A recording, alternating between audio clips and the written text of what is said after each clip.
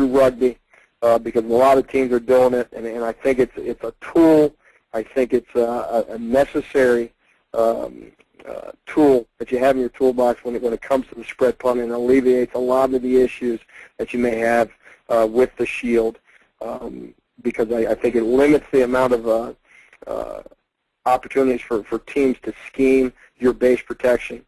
When they attempt to get overload, you have an opportunity to wash some would-be rushers because of the gap scheme that we employ. It also, I think, it makes it difficult to design returns because you don't know where the ball is going to be kicked. You can set up a wall return to the field, but the ball is punted away from the returner. How are you going to get to a wall? So we felt with rugby it was, again, a necessary evil for two reasons. One, I think it helped us from a protection standpoint. It kept our base protection alive, and we didn't feel like we were getting schemed that way, and we weren't seeing the difficult overloads or movement and those things.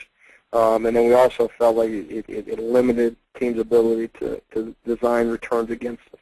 But ultimately, our rugby, the right-hand side of our because we have a right-footed punter, we call them the call side.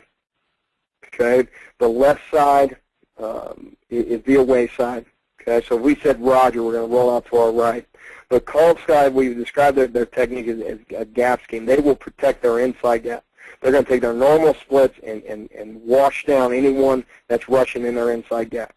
Okay, the away side will cut down their splits to 1.5 yards. I got a picture right here. Okay, so right guard, right tackle, right end, normal business in terms of their alignments. Left guard, left tackle, and end will condense their splits to 1.5 yards from one another. Okay, the gap scheme to the right-hand side, again, guard, tackle, end, secure their inside gap A, B, and C. Left guard, left tackle, left end, they will attempt to cross the face of the man in their inside gap. Okay, and we think by doing so that we're eliminating the possibility of those guys coming off the left side and get to the punter's foot as he rolls out. Now, if I can't cross his face, I better shoot my hands and still get a piece of that guy. So I'm not able to cross his face, and I'm going to be physical with him. I'm not going to allow a guy a free rush in any of my inside gap as left guard, left tackle, left end. Now, the shield, they will actually what we would describe as a slow shuffle. So the right shield will slow shuffle to his right. The PP will close the gate, continuing that slow shuffle. And then the left shield will have to have a little bit more tempo in order to maintain the integrity of the shield. But he'll put himself on the left side of the PP. The right shield's responsibilities are the number one rusher off the right-hand side. So as we wash down, he's looking outside in. Okay? The PP, and we're assuming, okay, we're always assuming they're going to rush 5. So we're saying the right shield will take number 1. The PP would take number 2 coming off the edge. And then you got the right end, right tackle, and right guard washing down the remaining 3. Now, obviously, based on what comes at us, that may not be the case. So we tell right shield you have number 1 working outside in with your eyes. So you may have to slow down if it's an inside, or as the right end and right tackle work down, right guard work down to their inside gaps.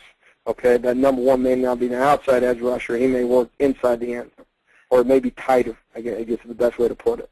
So right shield, number 1, outside in. PP, number 2. So look at wide, not the outside most, but look at number 2 to outside in. Okay, so he'll continue that course of no outside edge or no number 2 rush. He'll just scan back. Okay, and then the left shield is responsible for A gap to A gap. He'll protect front side A to back side A, no rushes, and we describe his technique as building a backside wall so that no one can get to the punter's foot. The punter will take his normal alignment. He will roll out, obviously, to his foot side. Okay, as you see it here, obviously he's rolling out to his right, assuming the right-footed punter. It's probably a poor picture because we don't want him to attack the line of scrimmage. We want him to stay flat so that we can maintain some distance between us and the shield. And if there's distance between us and the shield, there's distance between us and any would-be rushers. We tell him to kick the ball in his 4th step. Certainly, the more time he takes, the better coverage we have, but that to secure protection, we don't overcoach it. We say it's got to be, we want it to be a 10-yard line drive, but ultimately you got to find out what your guy can do. If he kicks it normal when he rolls out, have him kick it normal. You should be fine. Okay. If it's a guy's able to kick it end over end, have him do it that way.